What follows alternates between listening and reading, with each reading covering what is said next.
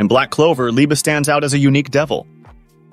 Born in the lowest layer of the underworld, he possesses no magic power, making him an anomaly among devils. Liebe's lack of magic placed him at the bottom of the devil hierarchy, leading to relentless bullying. One day, a higher-ranking devil threw him through a gate to the human world, where he was found by Liebe, Asta's mother. Liebe's time with Liebe made him more humane.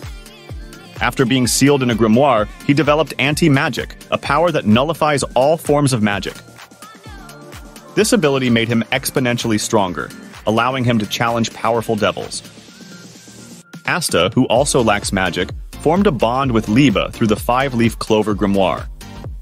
This partnership allows Asta to wield anti-magic swords, making him a formidable fighter capable of cutting through magic and curses.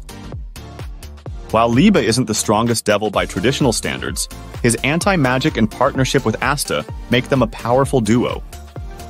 Together, they can rival some of the series' strongest devils, showcasing the true strength of their unique bond.